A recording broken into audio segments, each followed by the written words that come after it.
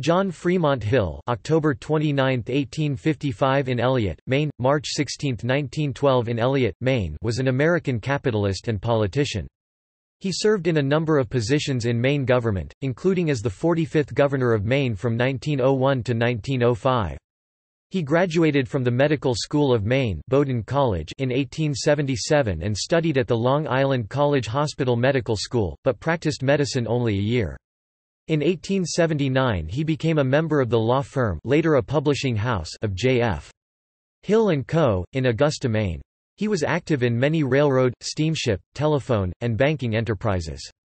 He was best known as a Republican politician, serving as a member of the Maine House of Representatives in 1888–92, of the Maine Senate from 1892 to 1896, and of the Executive Council in 1898 to 1899, and he was the 45th governor of Maine from 1901 to 1905. He was acting chairman in 1908 to 1911, and chairman in 1911–1912, of the Republican National Committee.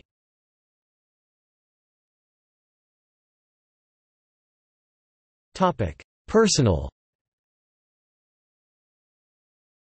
Dr. Hill married Lizzie G. Vickery, daughter of the Honorable Peleg O. Vickery, on May 19, 1880. They had one child, Percy Vickery Hill, born on March 16, 1881.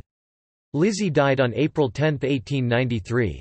Dr. Hill later married Laura Liggett, née Coleman, widow of Hiriam S. Liggett, and daughter of former Secretary of Agriculture Norman J. Coleman, on April 25, 1897.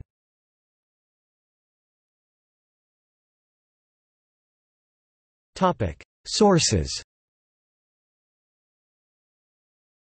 This article incorporates text from a publication now in the public domain, Gilman, D.C., Peck, H.T., Colby, F.M., eds. 1905. Article name needed. New International Encyclopedia 1st ed. New York, Dodd, Mead.